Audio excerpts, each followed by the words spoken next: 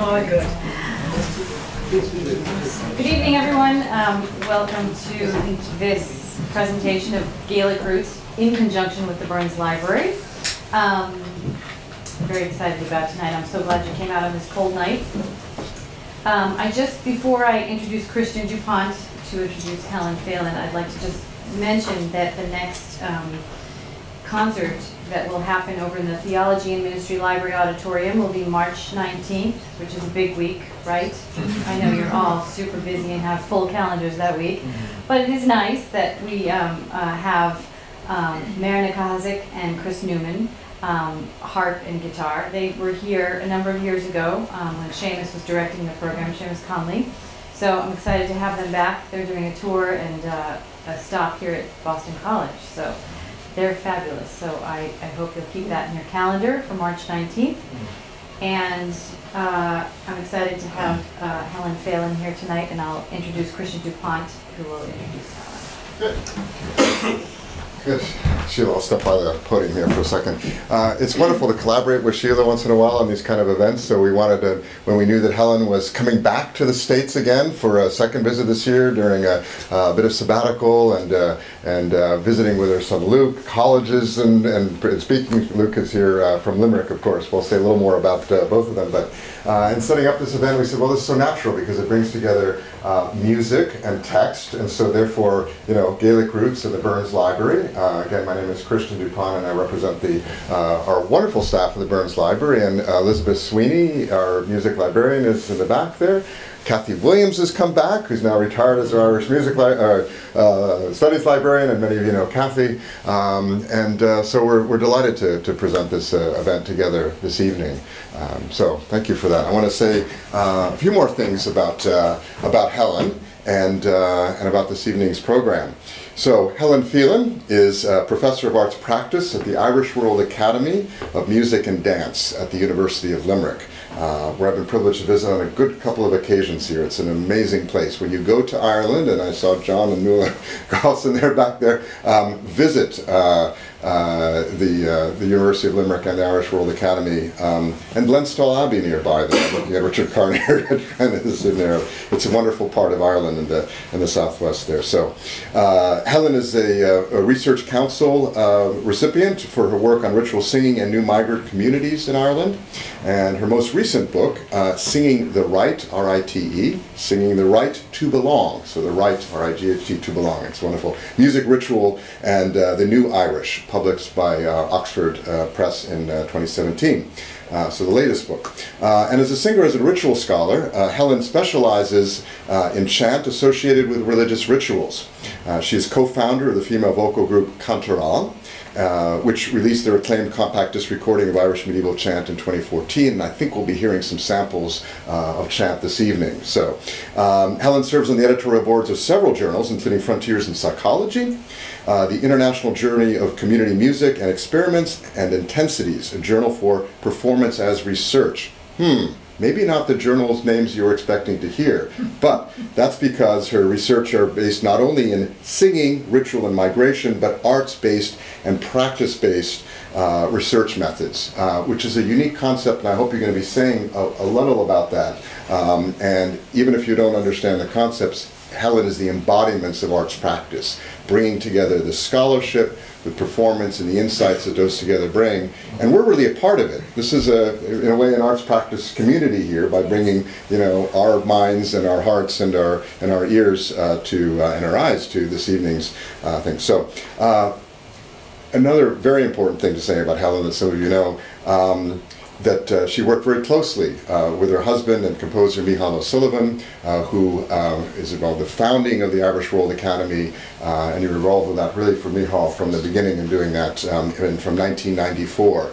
And we remember Micheál very fondly and dearly this evening and every day here at Boston College as for the many times that he was here and the inspiration he gave to the founding of our Irish Music Archives with Beth Curates for the Burns Library now over some 30 years. So you have a right to belong to this podium here this evening. It's, with real gratitude. I'm glad that you're here with us this evening. and Luke as well, having visited at home many times. So thank you. Thanks, Christian. Thank you. Okay. Thank you so much. It's a lovely honour for myself and Luke to share this space with you this evening. This is the first time that I've really talked about some of this work publicly, so I would love your feedback. Please jump in at any stage in the middle if you have any questions or comments, or you feel like singing with me. I would be very happy for you to do that as well. And I thought maybe before we kind of jump into the presentation, we might actually begin with some chant. And the lots of the miracles of the Irish saints were either announced or prophesied or even carried out by angels. So I thought we might start with a chant to an angel. Patrick's guardian angel came to visit him for the 40 days in the desert, as we were told in the medieval sources. When St. Brigid was a small baby, a druid saw a vision of 3 angelic presences who anointed her and carried out the order of baptism. The angel Raphael told St. Senan, when it was time to go to Scattery Island in the Shannon Estuary and defeat the monster who was living there. As a small child, St. Brendan, you can see in this image here, was fostered to St. Isha, and St. Isha used to see angelic presences around his head. When St. Ciarán of Clonmacnoise went to study with St. Finian of Clonard, he was required, as all the students were, to take his turn at grinding the corn. But when his turn came, an angel would come and grind the corn for him so that he could study and pray. But the most powerful angel of all was the Archangel Michael. Michael is the protector angel, the guider of souls, and it's not a coincidence. Many of you will recognize this Skellig Vihil, Skellig Michael, now of course of Star Wars fame. It's not a coincidence that this island is near a smaller island called the House of Don. Don, the god who gathered up the souls of the dead to bring them to Tir na Nog, to the land of eternal youth. As Christian was saying, and I thought that it would help me being back here in Boston tonight, that I might begin a chant tonight to the Archangel Michael, to call Michael into our presence, to call Micheál into our presence. The last time that I was here in Boston, it was with Micheál and my son Luke. And this image of Michael, of Michael, many of us will be familiar with the icon of Michael slaying the dragon, wouldn't we? This icon is more typical of the Eastern representation and resonates, I think, a lot more with the role of Michael in the Irish tradition as the protector of the world. I'm going to introduce this chant with a little reading from the Book of Lismore. And this reading is about when St. Brendan, who of course, as we know, really discovered America, so we don't have to talk about that tonight. We're all in agreement there. But when he sets out from Kerry, not far from Skellig, to find the Isle of the Blessed. So I might just read this text and then sing the chant of the Archangel Michael coming down. This is, I'm not checking my messages, I'm finding my piano. Brendan heard the voice of an angel from heaven who said, "Arise, Brendan, for God will give you what you seek, the Isle of the Blessed." And he saw in a vision a mighty, intolerable ocean on every side of a beautiful, noble island, with angels rising up from it. "I will be with you," said the angel, "and I will tell you how to find the Isle of the Blessed."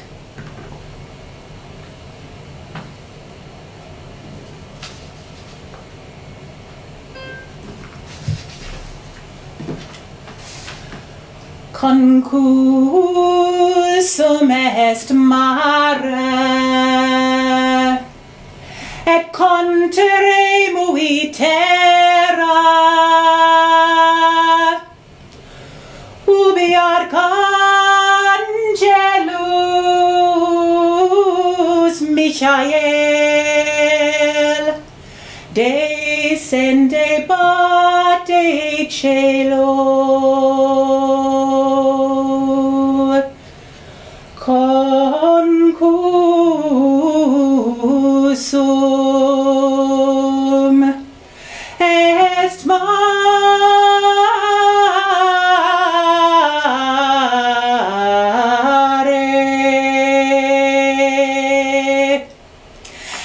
canteremuit et terra, ubi archangelus Michael descendebat, descendebat, descendebat de cielo.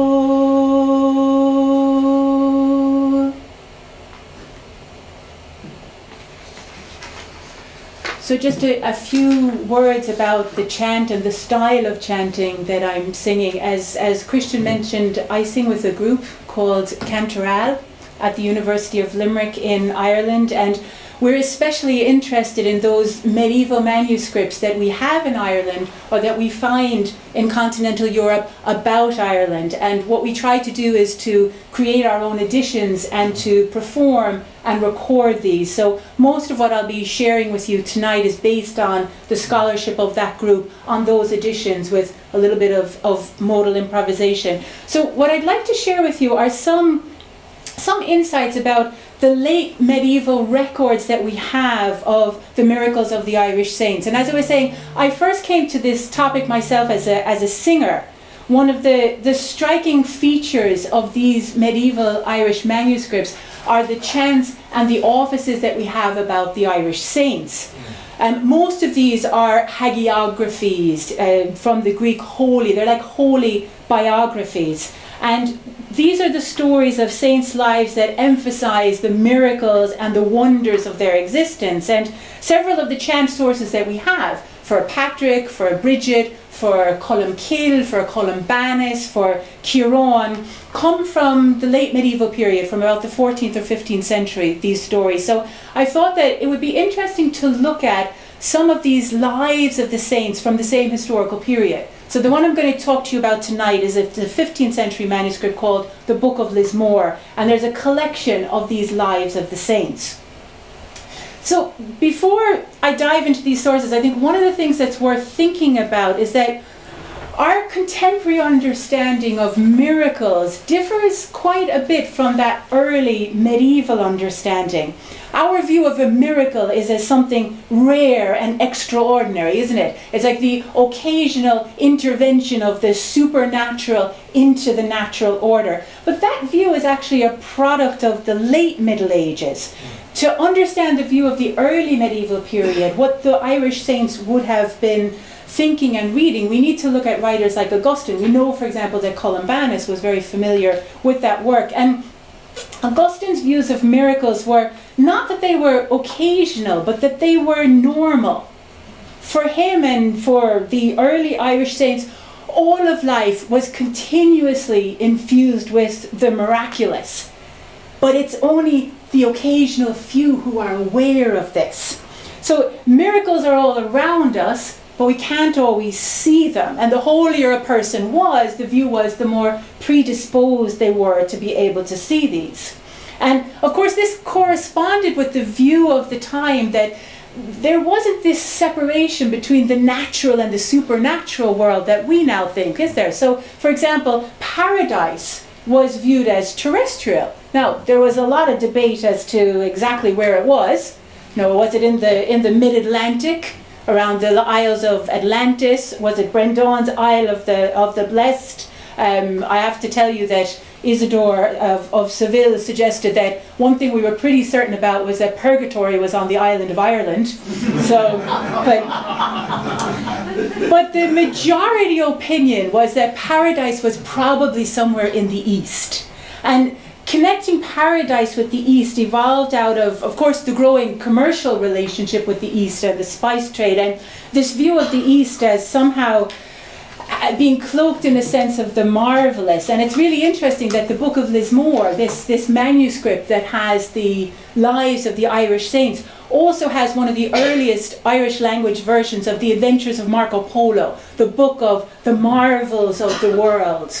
And the sources from this early period suggest that the marvelous or the miraculous was all around us. And when they talk about a hagiography or the life of a holy person, it was somebody who was attuned to the marvelous. So if we look generally at the view of miracles at this period, what we find is that there are three main categories, and this is not unique to Ireland. We find this right across the medieval sources, and there are miracles of healing, miracles of protection, and miracles of hospitality. And we find examples of all of these in the lives of the Irish saints. So not surprisingly, lots of these miracles emulated the miracles of Jesus. So in terms of the healing miracles, the Book of Lismore tells us that Patrick raised the dead, healed the blind and the lepers, and halted every disease. When a boy is killed by a snake trying to cross the river to hear Columcille preach, he makes the sign of the cross on the boy's head and he's brought back to life. 12 lepers are sent to Ciarán. He cuts a sod of ground out of the earth, a stream gushes forth, he pours 3 waves of water over the heads of each of the lepers, and they're cured. Columbanus restores the sight of a blind man in Orleans by touching his eyes, and he casts out the demons from a Parisian by grasping his ear and striking his tongue. There are many, many more examples of these miracles, as there are plenty examples of what we call protection miracles. Sometimes these are miracles of the saints protecting others, sometimes the saints are protecting themselves, and in many of the cases there's a small little edge of revenge against the people who are trying to attack. So when robbers try to kill Ciarán, he strikes them blind. When a soldier tries to kill Columbanus with his lance, the soldier's arm becomes paralysed. When warriors from Fear Rish come to slay Patrick, they are drowned. When 3 sisters from Brigid's household go to Rome and the guest keeper tries to poison them, they sing the hymn that Columcille wrote in Brigid's honour and they're all saved. So we have plenty of examples of these healing miracles, the protection miracles, but by far the largest category of miracles are miracles of hospitality. There are lots and lots of variations of the water to wine miracle, the loaves and fishes feeding the multitude. When Patrick was a little boy, we're told, his mother scolded him because all the other little boys were bringing honey home to their mothers. So Patrick ran out and got some water and changed it into honey. One day Finian of Moville is celebrating Mass and he realises he has no wine, so Ciarán dashes off, gets some water, pours it into the chalice and transforms it into wine. Columbanus feeds 60 hungry monks at Fontaine with 2 loaves of bread and a little beer. Like our miracles of protection, there's also frequently a consequence for those who do not render hospitality. When Senin asks a king to share his feast and the king refuses, all the food for the feast is turned putrid. There's no doubt that the saint most often associated with miracles of hospitality is Saint Brigid. And we'll turn to Brigid for our next chant. The Book of Lismore, the manuscript that I'm referring to tonight, has 62 miracles associated with Brigid, and 24 of these are miracles of hospitality. For my images of the saints, I've all these beautiful Harry Clark. I have a particular love of stained glass, and I had a wonderful tour around the campus with Beth today, so I had to go back to my hotel and quickly change some of my slides to put in some of the gorgeous images that I found around here. As a young girl, we're told St. Brigid was travelling with her nurse to see her father when the nurse takes ill. She asks a man who is preparing a feast for some of his ale for the nurse, and he refuses. She goes to a well, turns the water into ale, and turns all the ale from the feast into water. One Easter, Brigid wishes to brew some ale for all the churches around her monastery, but there's a scarcity of corn, and she only has 1 sieve of malt, but she's able to brew enough ale for 17 churches, from Maundy Thursday to Low Sunday. Once Patrick comes to visit St. Brigid, and she wonders how is she going to feed him and all of his followers. She only has 1 sheep, 12 loaves of bread, and a little milk. She blesses them and she can feed Patrick, his followers, and all of her own congregation. Within the hospitality miracles associated with Brigid, what's very striking is the number of milk miracles we have in the Irish tradition. Of course, we're only a few weeks past the festival of Imbolc, aren't we? Christianised as, of course, the feast of St. Brigid. And many of the rituals from the pre-Christian feast associated with lactation and fertility are present, and it's very striking to see the continuance of these metaphors in Brigid's hagiographies. We're told one of her sisters becomes ill in the church and she desires milk. Brigid finds some water, turns it into milk and heals her sister. When a group of bishops come to visit Brigid, she's no milk left because she'd already milked the cows twice that day. But she instructs the cows to be milked a third time. They give their best milk yet, so abundant that it creates a lake of milk. It's very interesting because there are feminist medieval scholars like Caroline Walker Bynum, for example, who remind us of the important connection between the medieval female mystics and food. But the relationship is strikingly different for the majority of medieval sources compared to the Irish sources. The typical relationship between medieval female saints and food is one of fasting and deprivation. But the Irish one is one of hospitality and abundance. Of course, hospitality, sheltering the guests, feeding the guests is a very important aspect of the medieval Irish social fabric, legislated for as early as the 8th century. Brigid's hospitality is strongly linked to, of course, the ubiquitous association with cows as an example of wealth and status and abundance in early Irish society, but also of the life-sustaining food source of women themselves. Milk is always also a very important metaphor for the transition point from the old Celtic religious world to the new Christian one. And I'll talk about that in the next section. But now it's time to sing again. I'd love to do a Brigid chant for you. And this comes from a manuscript that we have in Trinity College in Dublin. It's called TCD 80. And this tells that lovely story. Many of us are familiar with that honorific title that was given to Brigid, Mary of the Gaels.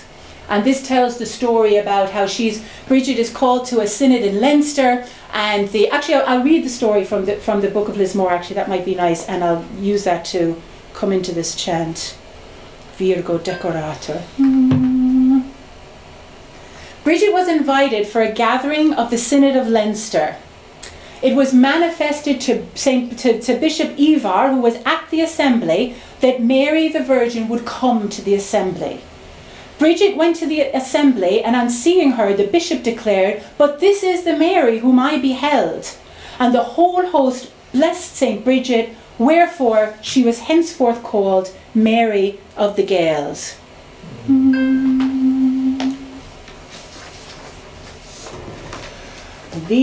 Virgo decoratur,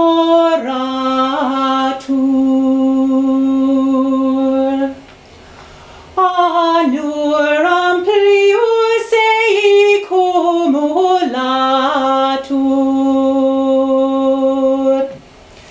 synodus instabat nova Brigida, stella micabat,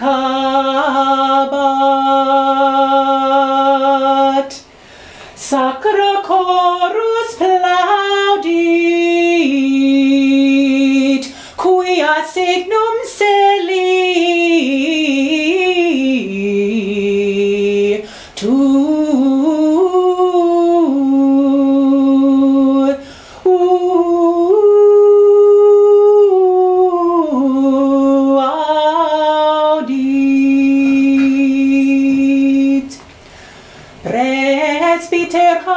Galium denunciat esse Maria, sacra chorus plaudit, quia signum celi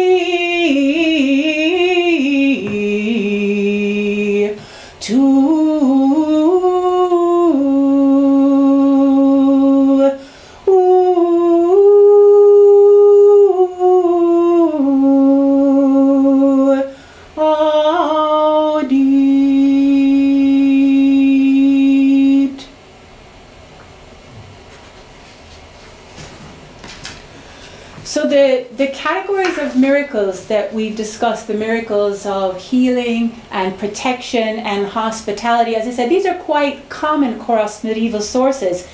But there are other miracles which are actually quite distinctive to the Irish tradition.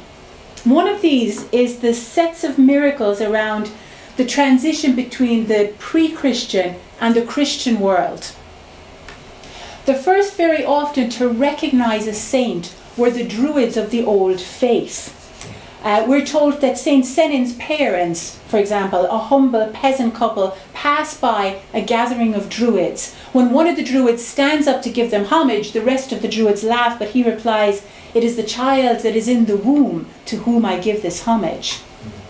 Similarly, St. Brigid's father and his bondswoman drive past a Druid's house on their chariot, and the Druid declares, "Marvellous will be the child that is in that womb."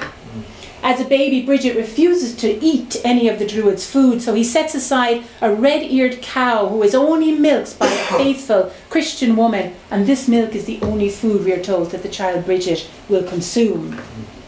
At the baptism of Brendan, 3 purple fish jump out of a well, reminiscence, of course, of the purple spots on the belly of the salmon that has consumed the hazelnuts of wisdom at Connolly's well. The sacred trees of pre-Christian Ireland, the oaks, the rowan, the hazel and the holly, appear as well in many of the miracles. A man presumes to take some of the bark from the great oak under which Columcille used to take shelter, and he is struck with leprosy, in a tale similar to the fates meted out to those who dare to interfere with the fairy trees. When St. Sennin is born, a rod of rowan held by his mother bursts simultaneously into fruit and flower. And when drought comes to Scattery Island, he thrusts a holly stick into the land, and a well appears with a full-grown holly bush beside it. It's really interesting, I think, to note that in this same manuscript source, the Book of Lismore, which contains, as we said, the lives of the saints, the adventures of Marco Polo, but it also contains a part of the Fenian cycle called Tales of the Ancients of Ireland. And it's the story of Coilcha and Oisín, the nephew and the son of Fionn, travelling across Ireland with St. Patrick, telling him the stories of Fionn and the Fianna, the old faith literally telling their stories to the new. So I thought we might turn to Patrick and his miracles for our next chant. This is a source known as the Dublin Troper. This was produced in the 14th century. It's particularly associated with St. Patrick's Cathedral in Dublin.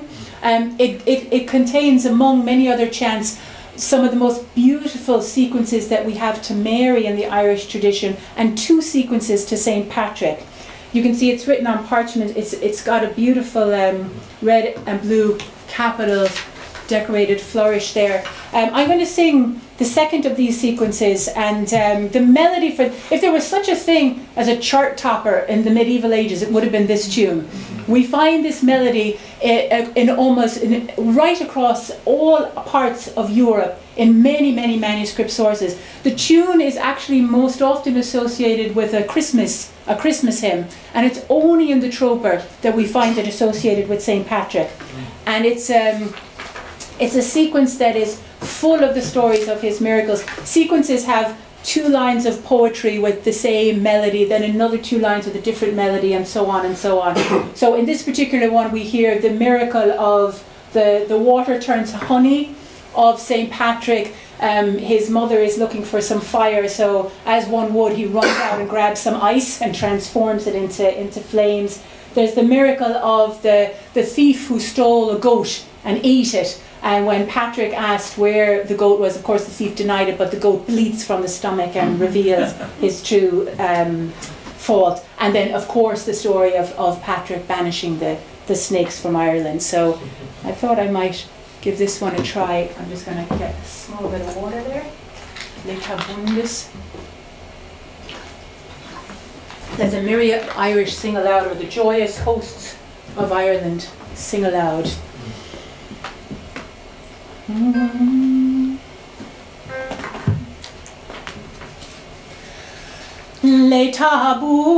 Letabundus decante hibernicorum setus ea totus mundus collaude regem celorum mente pia quis salutis nuncium hiberni patricium destinavit, docet evangelium ereros gensilium confundavit. Canamus miraculis plenum acunabulis Christi vatem aquam in mel transtulit, qui nutrisem contulit sanitatem glatierum framina pereus spiramina mos flamescunt in ventre latruculi bofat hircus populi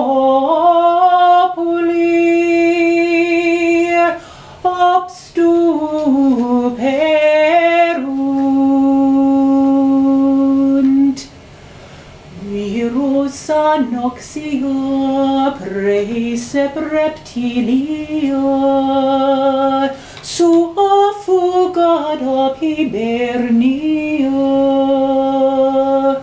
post hac insignia Christus cum gloria ipsum vocata celestia uius Europea ducam suffragia ad sempiterna nos gaudia.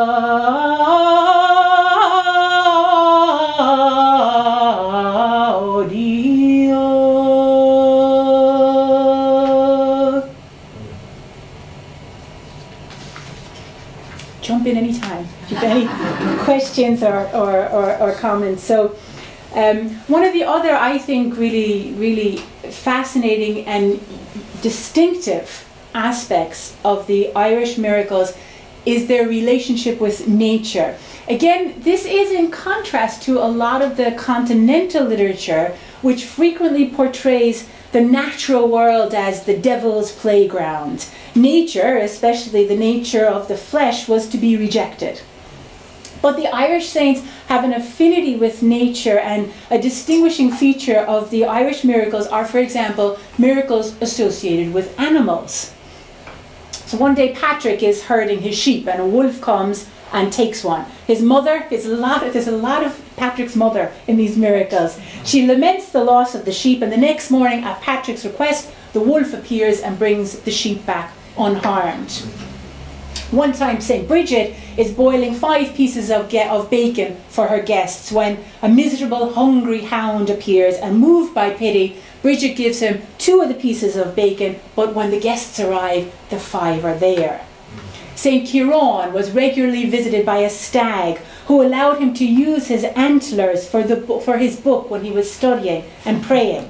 Wild ducks follow St. Columbanus wherever he goes. St. Gal's most steadfast companion is a bear. Columbanus, we were told, frolicked with the birds and the squirrels around his shoulder and hidden in his cowl. Columcille sat down at the side of the road at the age of 77 and told his companion Diarmid that he would die that Sunday, whereupon his horse burst into tears. And of course, Columcille's name is most often associated with the dove of peace, and we can see that as well in his iconography. This next chant again is a very beautiful one, I think, and it's from a Scottish source, the Inchcolm Antiphon, a 14th century manuscript, which has many chants to Saint Columba. With Patrick and Brigid, Columcille was considered one of the 3 great patron saints of Ireland. Of course, though highly disputed now, St. Patrick's grave was said to be at Down Cathedral, and by the early medieval period the tradition had developed that Columcille and Brigid were also buried in the same place, giving rise to the well-known couplet, "In Down 3 saints one grave do fill, Patrick, Brigid and Columcille." This is a lovely chant. Chant says that God, wishing to calm the laments of humans, coaxed Columcille out of his cave to sing, and the dove brings the olive branch of peace. Let me see, can we give this one a try? Volens.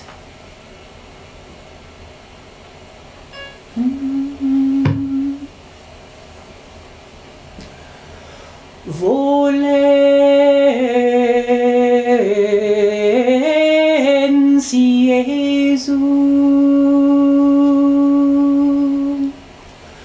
lini regimentem procantum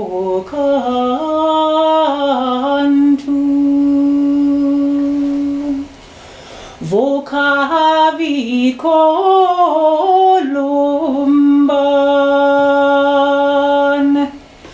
de foraminibus petre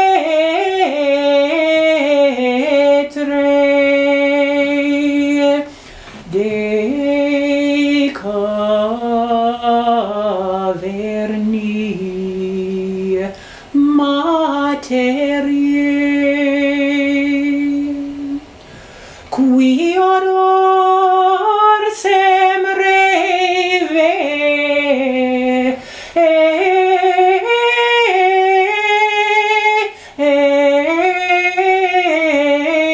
Jesus est deferens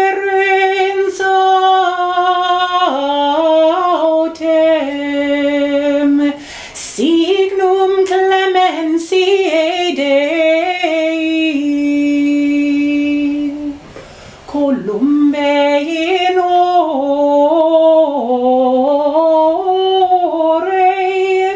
su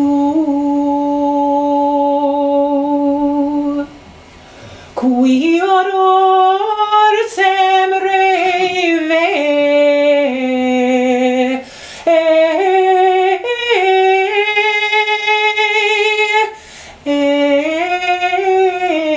Jesus est.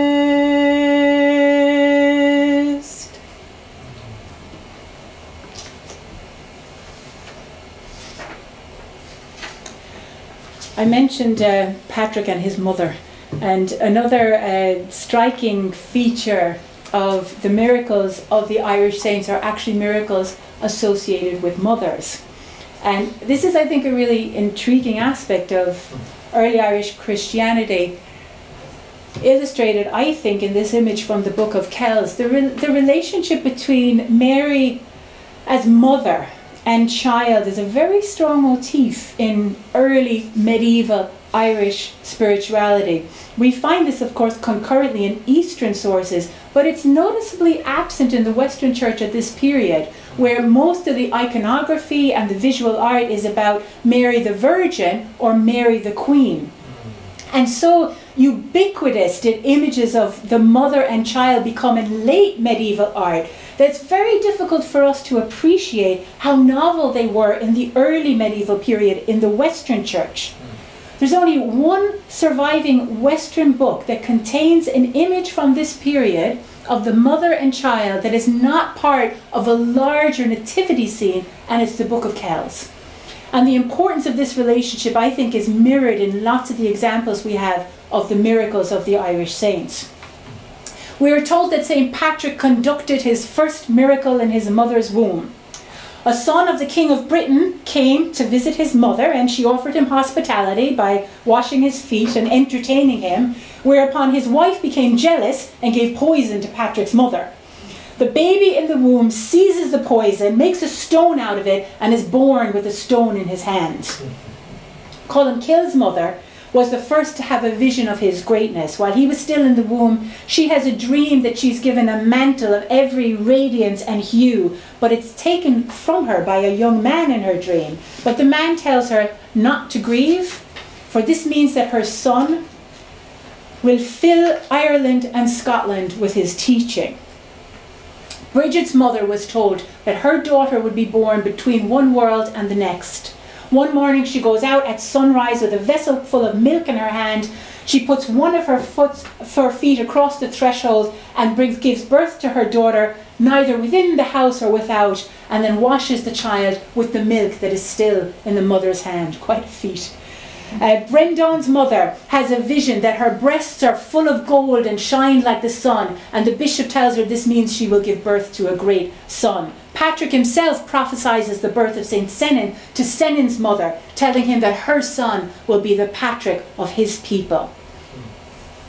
These familial images bring me to my penultimate chant that I want to share with you today. It's one of my favourite chants about family and also about education.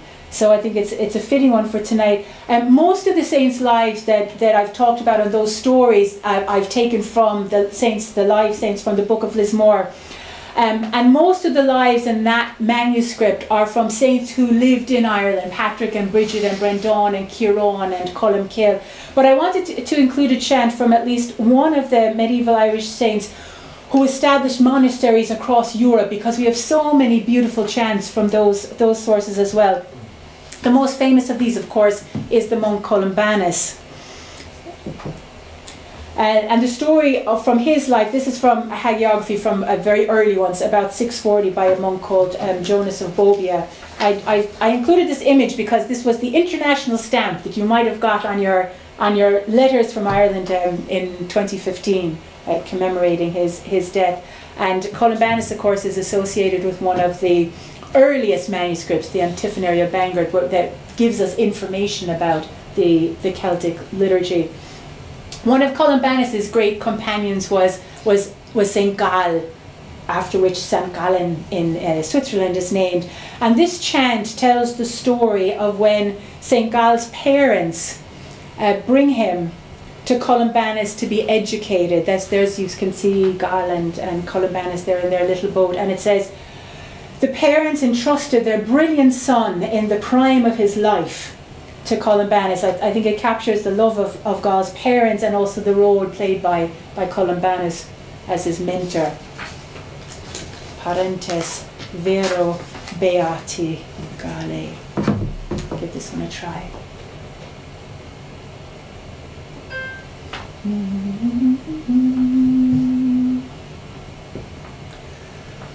Parentes vero beati Galle,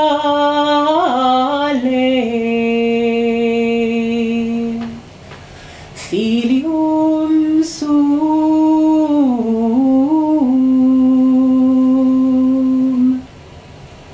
primetatis florei nim tentem, cum oblatione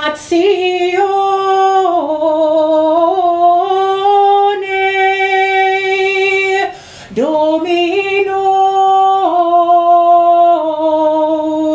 offerentes.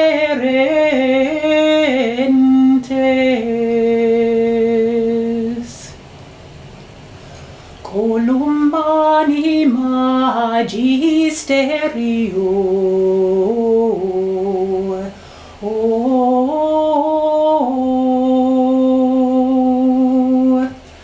commenda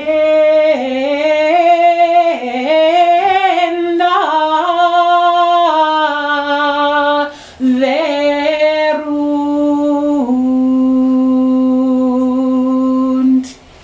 erant enim religiosi atque nobiles, unde et filium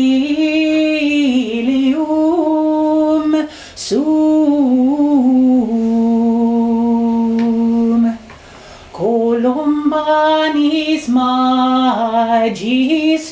Verio,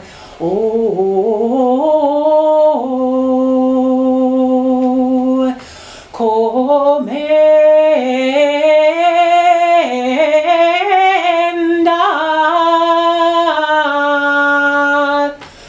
verunt.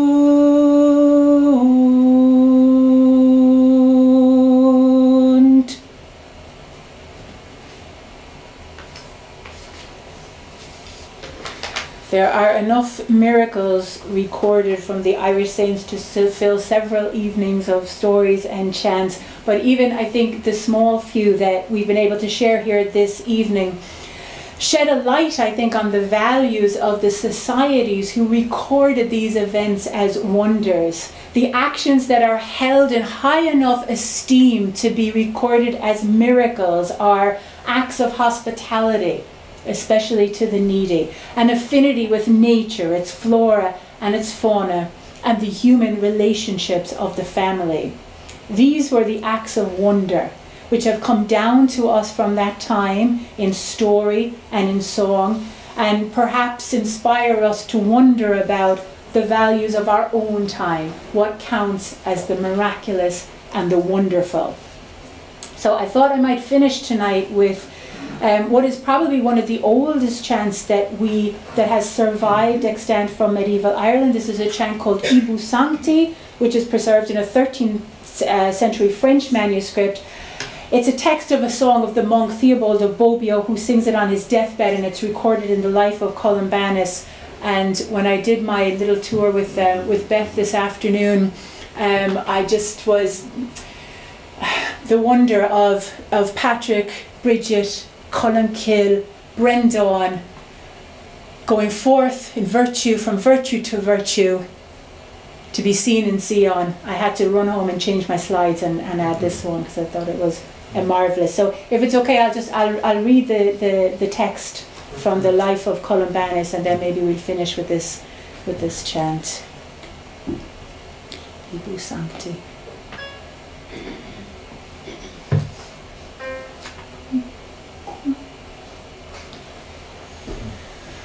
When he had said farewell to everyone, he himself began to sing the antiphon. The saints will go from virtue to virtue. The God of gods shall be seen in Zion. Once the melody of the antiphon was finished, happily and with every pleasantness he returned his soul to his giver, so that we who were standing by were given to understand clearly that he was filled with joy by the glory of what he had seen.